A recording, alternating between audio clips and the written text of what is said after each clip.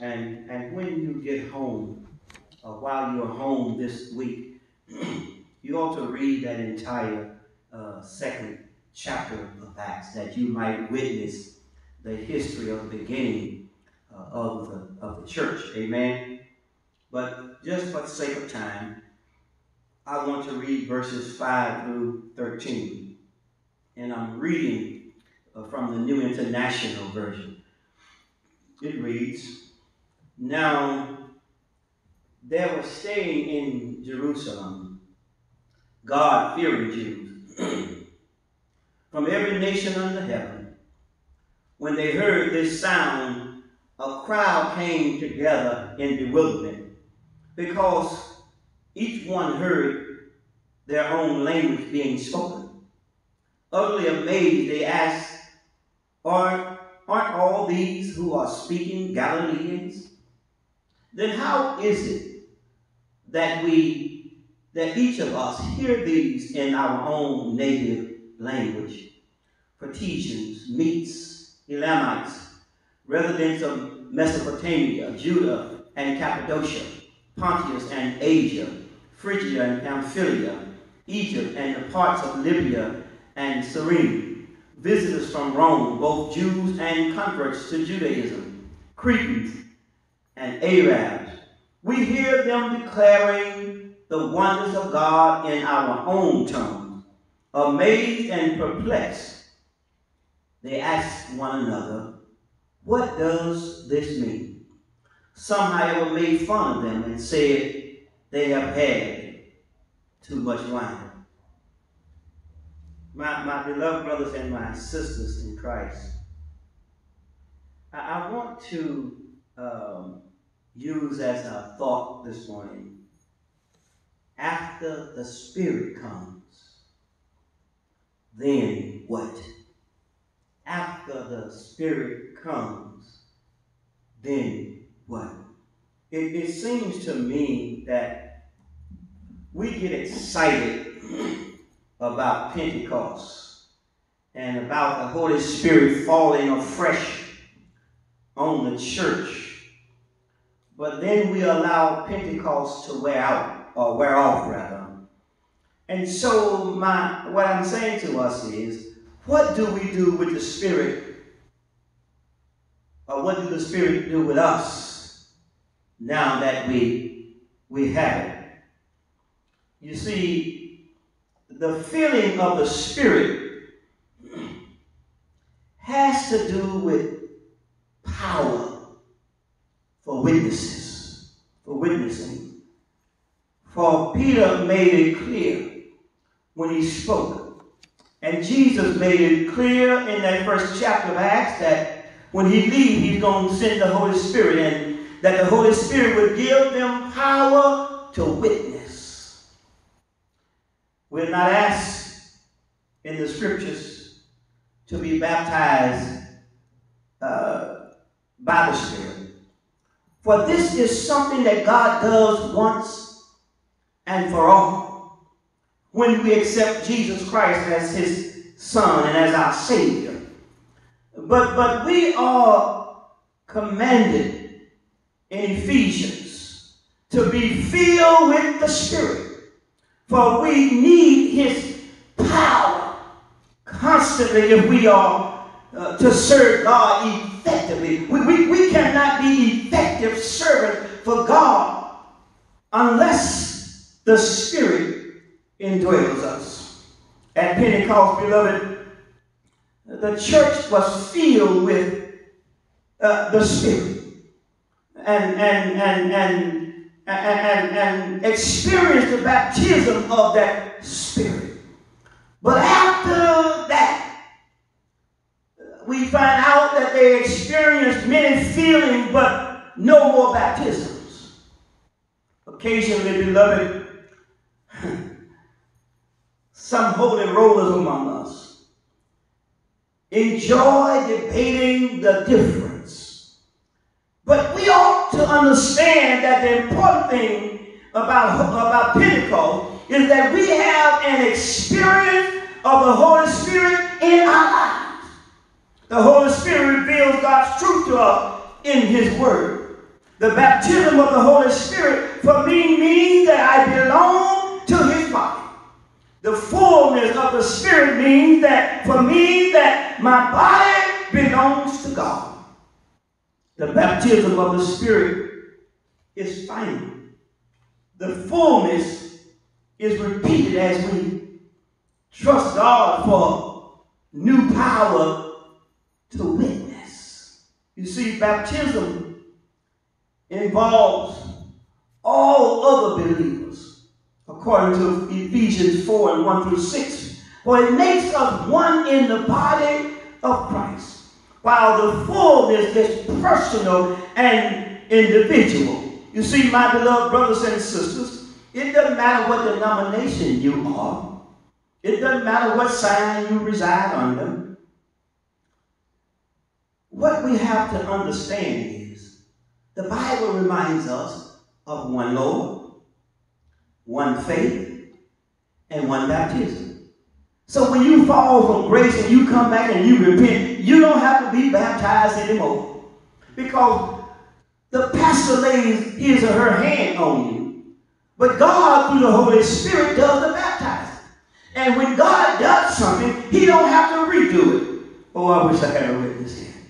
You see, beloved, what I'm trying to say is that these are two distinct experiences that are often confused and misunderstood.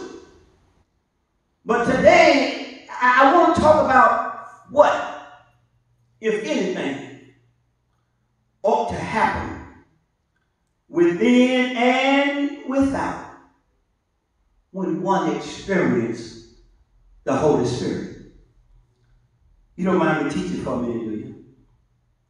You see, as we consider verses 5-13 of Acts chapter 2, because of the moving of the Spirit, the early church was praising God in languages that could not be understood. You see, my beloved brothers and sisters, the Greek word translated language or tongue in Acts 2:8 is dialectos, and refers to a language or a dialect of some country or some district. So my question is, go with me now, why did God do this? Well, I'm glad you asked. Pentecost was a reversal of the judgment at the Tower of Babel when God confused human languages in Genesis 11. God's judgment at Babel scattered the people, but God's blessing at Pentecost united the believer in the Spirit. At Babel, the people were unable to understand each other, but at Pentecost, humanity heard God's praises and understood what was being said. The Tower of Babel was a scheme designed to praise humanity's effort and make a name for ourselves. But Pentecost brought praise to God. You see, the building of the Tower of Babel, was an act of rebellion. But Pentecost was a ministry of humble submission to God. Another reason for this gift of tongue or languages at Pentecost, I believe, reading this text, was to let the people know that the gospel was for the whole world. I hear people from all different dialects in this text saying, wait a minute, are not all these people speaking Galilean? Then why is it that they know how to speak Galilean? We can understand them in our own language. I believe God was saying to us, even though it got started in Jerusalem, the gospel of Jesus Christ is for the entire world. Nobody has a pattern, no denomination, no race has a pattern on the gospel. You see, God's desire for everyone in every station is to hear, to receive, and to respond to the good news of the gospel of Jesus Christ. If you look at the text says that everyone heard them speak in their own native language. The Spirit spoke to the people people within their own culture and societal, economical background, and as the saving message of salvation in Jesus Christ. You see, the emphasis in the book of Acts is on worldwide evangelism, as it begs the believers to go to the uttermost parts of the world. One scholar by the name of Henry Martin says the Spirit of Christ is the spirit of mission. In other words, beloved, God didn't just save. The Spirit didn't just fill us to rest on our laurels. Apparently, the storm that insisted their praise, this rushing wind, this storm drew people together in the temple, where the church was gathered in worship. I like that. Before I go on, let me put a pin here. I believe, we talk about service, but I believe from reading the scriptures that if we get our worship right, our service will take care of itself. You see, when they were gathered in worship, I'm led to believe that it was the praise of the worshipers that really captured the attention of the onlookers and the naysayers. You see, the careless listeners mocked and accused the church of having a wild party and getting drunk early in the morning. But others were genuinely concerned to find out what was going on in the church on that Sunday morning worship experience. The Bible says in verse 6 that the crowd was perplexed and amazed, and they marveled. Beloved, isn't it interesting that the mockers of the worshipers accused the church of being drunk? You see, my beloved brothers and sisters, because wine is associated with the Holy Spirit, the filling, in verse Ephesians 5 and 18. Well, as I try to close here, my beloved brothers and sisters, Paul relates the two in contrast. For when a person is filled with strong drink, the individual loses control of themselves and end up being ashamed. But check this out. But when a person is filled with the Holy Ghost, when the Holy Spirit fills a person, that person has self-control and glorifies God. Strong drink can bring a temporary exhilaration, but the Spirit gives us a deep satisfaction of lasting joy that drives us out into the world and to share the praise of God's blessing with people everywhere of every station. What I'm saying, beloved, is if we want others to join in our church, when we come back in or on Zoom or whatever you're doing, we have to be excited about worship and praising God. No matter the circumstances in your life, we may be in a pandemic, but we got to get excited about God and trust God, my beloved brothers and sisters, so somebody else will ask what those people at Pentecost had. What does this mean? When somebody will say, can I have what they got? You see, my beloved brothers and sisters, how can we expect somebody to get excited about the church when we're not excited? You see, just like now, over 2,000 years ago, the church was under siege. The church was in danger, not by a pandemic called COVID-19. The church was under siege by Jewish religious authority, but they met in prayer and prayed and praise service in the upper room, and God poured out his Spirit upon the church in worship and praise and prayer. What are you saying, Brother Pastor? Our lives may be in danger from COVID-19. We may be afraid because there is no vaccine, but the church ought to do what they did on Pentecost. We ought to go in our upper room and we ought to worship God and praise God because I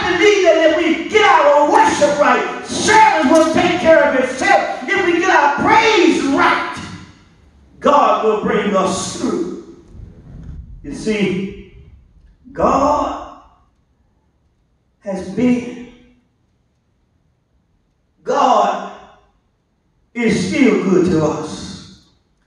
I believe, as I get ready to take my seat, it's time for the church to stop shucking and jiving. It's time for the church to let the world know of the goodness of the Lord. And it's time out for hiding behind these four consecrated walls. It's time to take our praise into the street. It's time to put our praise on social media. It's time to Zoom our praise. It's time to YouTube our praise. My beloved brothers and sisters, it's time to stream our praise live into the highways and hedges that somebody might be amazed and begin asking the age-old question, beloved, what does this mean? Lane Chapel, let me ask you, when we worship and praise God here in this place, is there anybody asking the question about our worship? What does this mean? So my beloved brothers and sisters, when the Holy Spirit is poured out afresh on us, it's not poured out on us so we can look good. It's not poured out on us so we can have a social economic standard. The Holy Spirit, Jesus tells us, the Holy Spirit comes upon us so we can go out, beloved, and in the highways and the hedges and tell somebody about Jesus. But can I share something with you? I'm learning now that God cannot go back on his word. God gave us his Spirit on Pentecost. He said, I want you to go into all the world and preach the gospel. I want you to start at home in Jerusalem. Then I want you to go around the neighborhoods of Lakeside and Allendale. I want you to go down to the Cooper Road. And I want you to go down in Stoner Hill. And I want you to go over there on 78 and Mine Avenue. I want you to go there and preach the gospel. And then I don't want you to stop there. I want you to leave Shreveport and go other places and tell somebody about Jesus. But what do? We got God's Spirit. We get our praise on at Lane Chapel and we go back to our houses. But check this out. I believe in COVID-19 that God has sent us another Holy Ghost time. Now God has forced us from the walls of Lane Chapel. Now God has forced us all over the world, beloved, so somebody else can hear. So I'm asking us, what are you doing? So the Holy Ghost came. So you've been filled with it. What are you doing with it? Being filled with the Holy Ghost ain't something just so you can brag on or tell somebody you filled with the Holy Ghost and you got a mind to go on. But what are you doing with the power that God has infused on you? Will you go now out into the highways and hedges and tell somebody else about Jesus? Let us pray. Gracious God our Father, I come now in the name of Jesus. First of all, to give you honor, glory, and praise for all of your blessings. I thank you, Lord, for your Holy Spirit, your continued refreshing of your people and your church. But I pray, Lord, that we don't just get it and sit down on it and talk about it, but that we will allow your Spirit to force us from these walls to the highways and the hedges, to tell somebody else about the restoration and power of Almighty God. We ask your blessing upon us now and always. And in this season of pandemic, I pray especially that through the means that you have given us through social media, that we can tell somebody else about Jesus, that they might have joy in their life today and the days to come. We ask it all in the name of Jesus, the Christ of God, we pray, and for his sake. And God's people say, amen. Amen. Amen.